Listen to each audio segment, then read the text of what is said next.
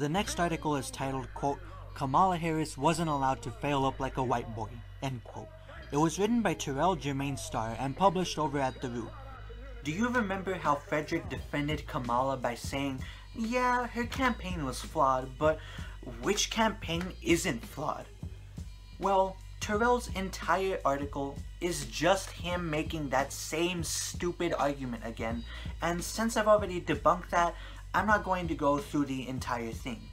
I'm instead going to skim past most of it and respond only to the dumbest points.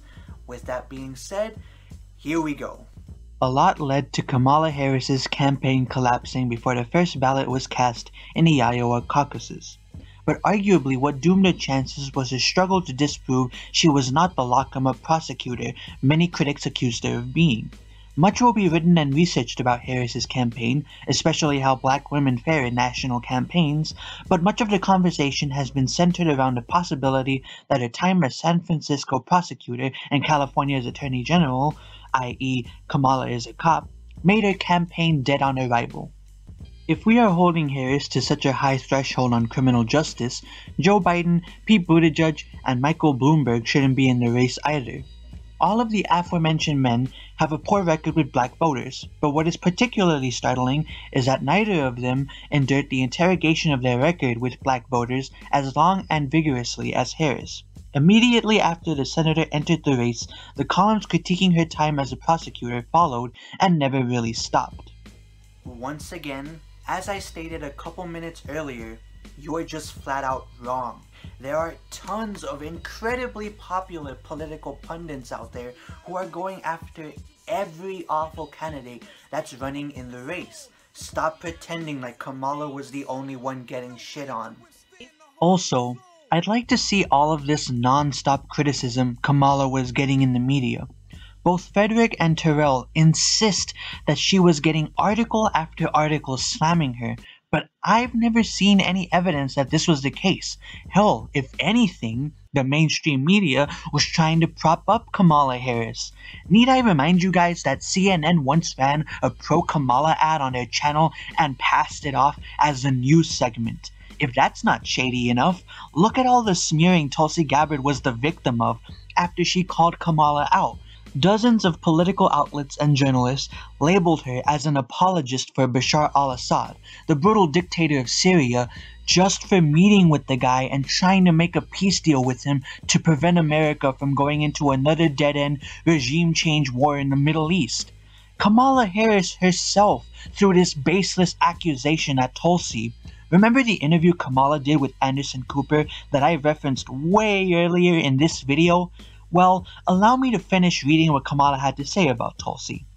So I did expect that I might take hits tonight, but listen, this coming from someone who has been an apologist for an individual, Assad, who has murdered the people of his country like cockroaches.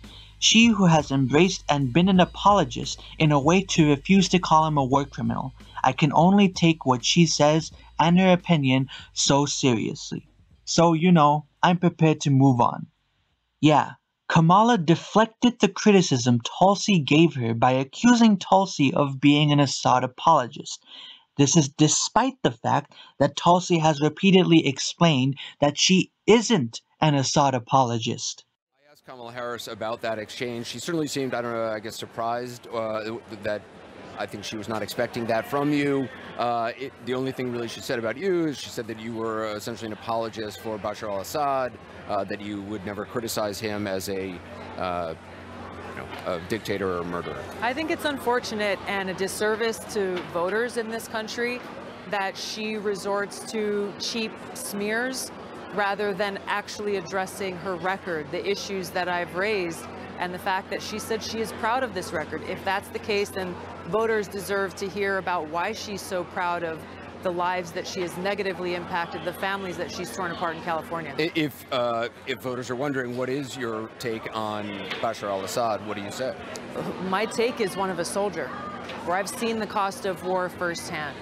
In Iraq, serving in a medical unit every single day, confronted with that high human cost of war. So I will never apologize for doing all that I can to prevent more of my brothers and sisters from being sent into harm's way to fight counterproductive regime change wars that make our country less safe, that take more lives, and that cost taxpayers trillions more dollars. So if that means meeting with a dictator or meeting with an adversary, absolutely, I would do it. Do you understand the not wanting to get involved militarily, and certainly as a veteran, you have more of a right than anybody to talk about that and have an opinion about it.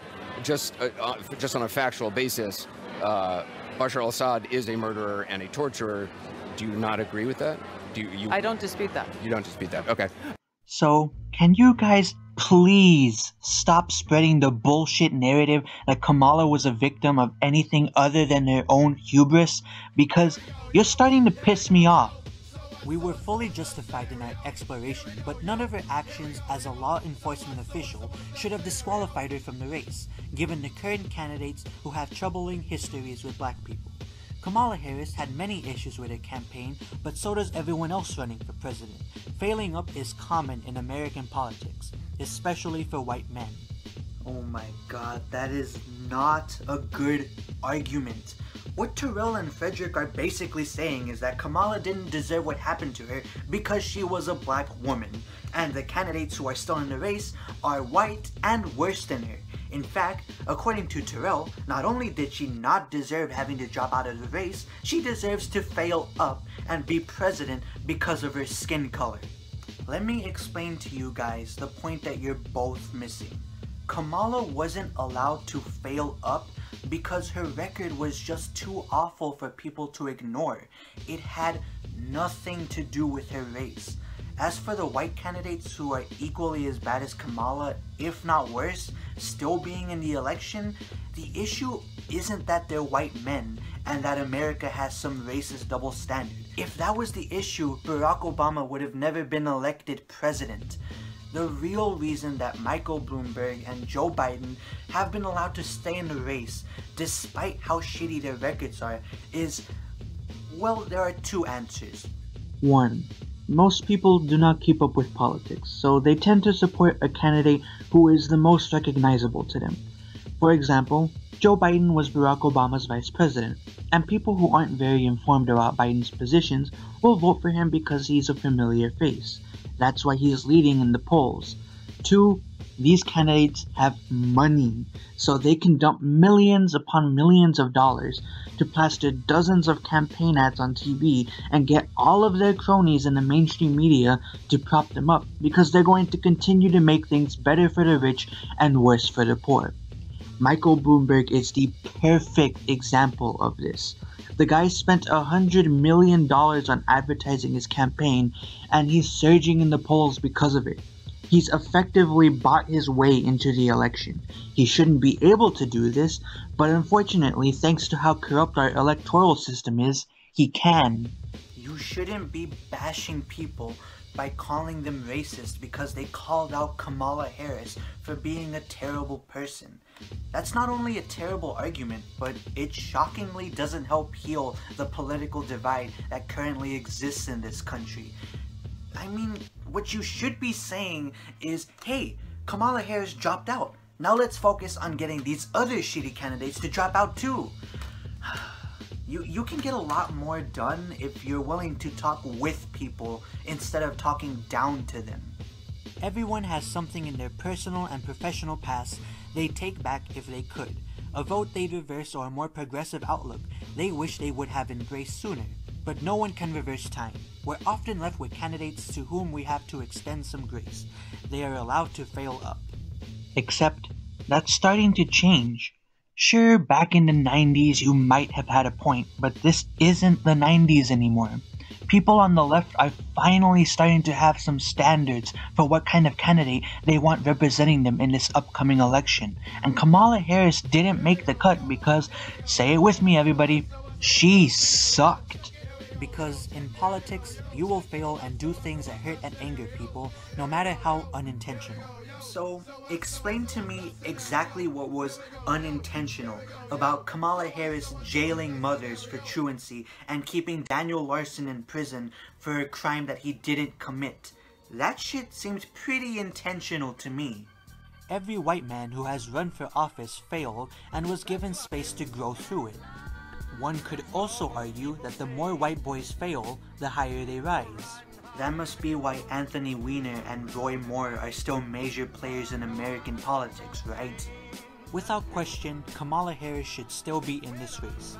On paper, Harris checks all the boxes. California Attorney General, US Senator, Howard graduate, trailblazer. All things considered, she was amongst the cream of the crop. The cream of the crop.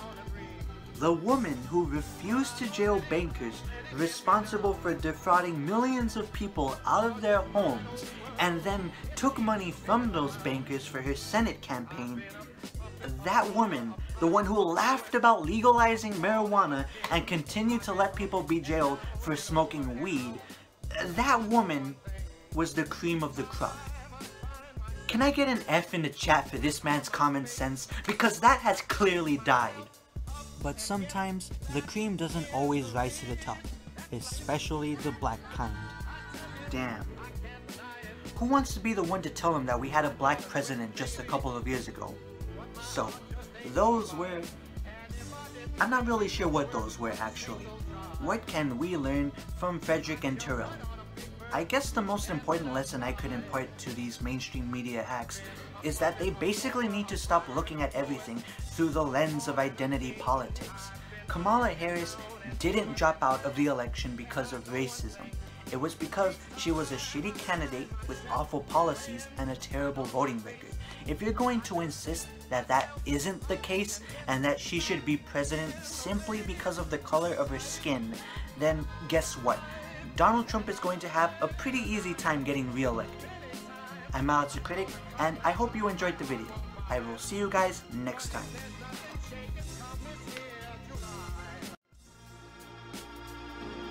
I'm gonna roll myself up in a big ball.